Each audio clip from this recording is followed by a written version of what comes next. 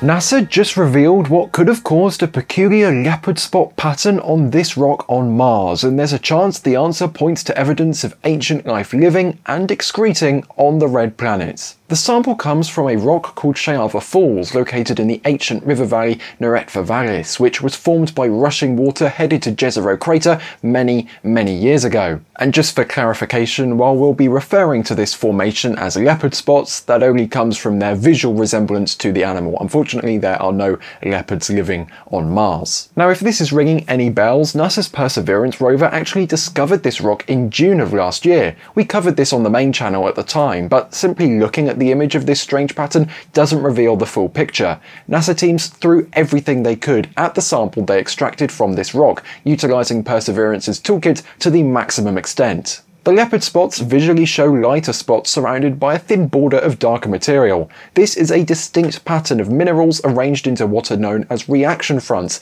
points of contact where chemical and physical reactions occur. What remains of these reactions are the signatures of two different minerals which are iron-rich in nature. One, called vivianite, is a hydrated iron phosphate, while the other, called greigite, is an iron sulfide. Amongst the leopard spots, there are also some much smaller dots of dark material which were nicknamed poppy seeds by the scientists. This all led to the big question. Is it possible some organic matter could have played a role in creating this? The formation is super interesting because on Earth, vivianite is often found within sediments, peat bogs and decaying organic matter, while greigite can be produced by microbial life. Both of these minerals found in the same place in this formation is a potential indicator that microbial life once lived here, powering itself through the reactions mentioned earlier. There is the possibility, however, that the source of the leopard pattern was not caused by a biological process. For instance, high temperatures, which are sustained acidic conditions and binding by organic compounds,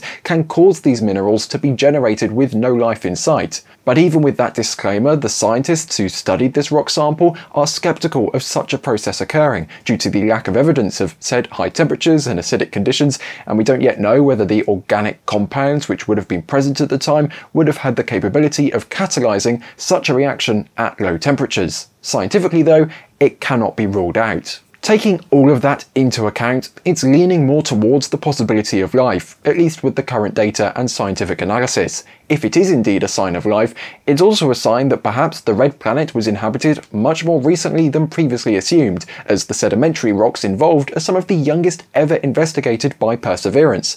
Earlier hypotheses assumed that the signatures of ancient life would have only been discoverable in much older rocks, but this latest finding is pointing towards the possibility of life existing on Mars for a longer period or more recently. And if you were curious as to the actual process represented by the leopard spots, then NASA's Associate Administrator for the Science Mission Directorate, Dr. Nikki Fox, had an interesting theory. And this is the kind of signature that we would see that was made by something biological.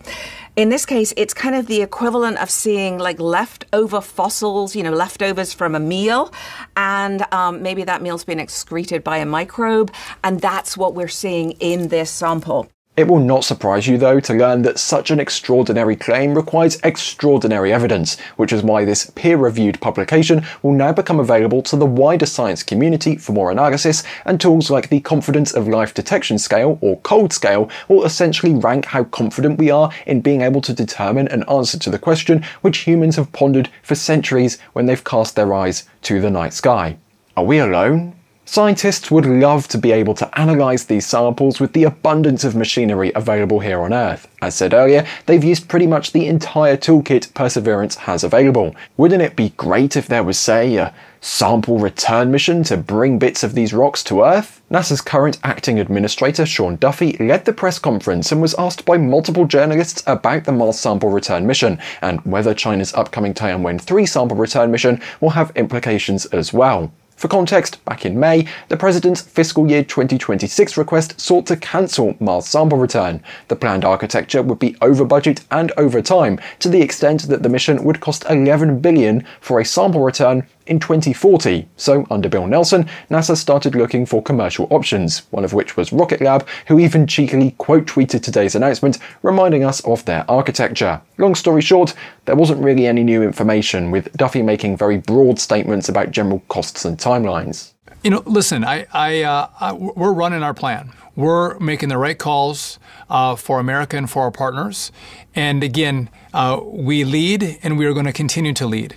I want to make sure we're making the right decisions, right? And I have to look at dollars, and I have to look at time, and I have to look at return.